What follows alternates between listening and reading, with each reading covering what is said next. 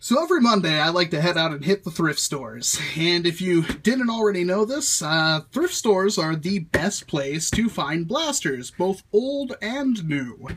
Yes, you can sometimes find yourself rapid strikes, which I have found several, and even stuff like crossbows. There's people who found crossbows.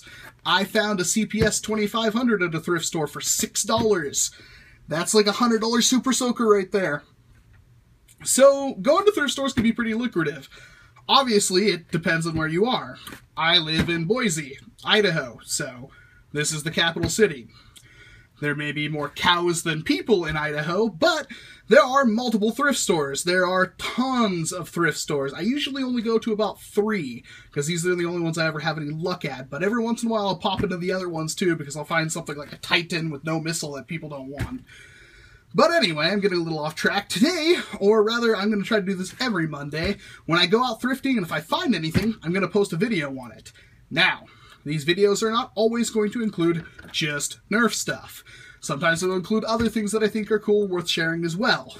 But I did have some good luck with some nerfing stuff. But we're going to start off with the things that I left behind. Well, I find lots of Tech 6s. I never pick them up. I found quite a few Tech 3s. You can throw a dart farther than you can shoot one with a Tech 3. And one of my more heart-wrenching decisions was I did not take a complete long shot. It was a blue one, and it was pretty beat up, and I already have like 4 of those, including a yellow one. So I wasn't in too big of a hurry to take that from someone. Some little kid's going to be happy with it, I'm sure, although I'm sure it's got some dart stuck in it that it wasn't supposed to have. And there was also a Firefly that I did not pick up. But what did I pick up? Well, we are going to start with, I believe this is Strong Arm number 12, if I'm not mistaken. And it belonged to, I would assume, an Abbey. And it's got all kinds of swirls on it.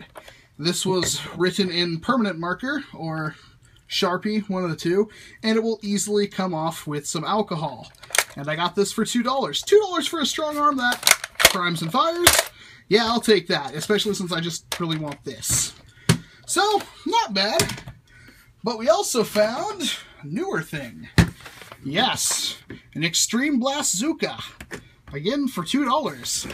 These things are all the rage right now because they are one of the few air blasters.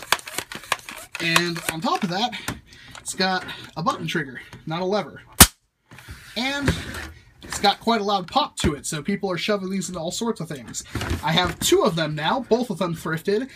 However, I have not done anything with them. If somebody can think of an idea, I might try that. But other than that, it's saying, well, I've got 3 Titan tanks, and God knows how many Air Tech tanks, so I'm not in a huge hurry to use it. And let's see what else. Here's a little bit of a non-Nerf thing. I found something that is too massive to fit in frame. Let's raise the camera up a little bit. It is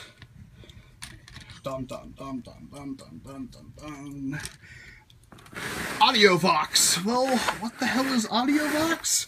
Well, if I open it up, it will be a little more apparent. It is, in fact, a portable DVD player. A portable DVD player from the year 2003. That 5.6-inch screen, well, that's not great.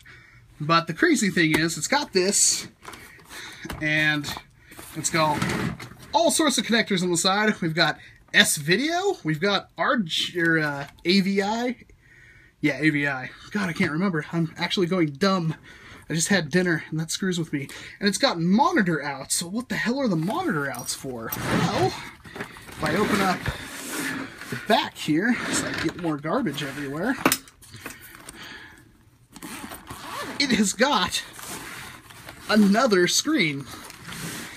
And you plug the monitor out into this one, and you can have 2 screens with it.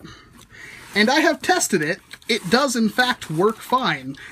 It doesn't have the cable for this, and I'm not sure if that's a generic cable or not, but for $20, I got this whole set, and, you know, it looks pretty decent, and it works pretty decent, and not quite sure what I'm going to do with it yet, but hey, it is a thing that exists, and I got it for 20 bucks, so not a bad find. And we will go off to our last find of the day, which is the good old Ripshot. Now, many people don't like this blaster for good reason. It is a front loader, and front loading it, well, this ridge in here hurts like hell. But this is the comfiest handle of any Nerf blaster ever. And as I've kind of demonstrated, and I'm scanning around seeing if there's a disc anywhere.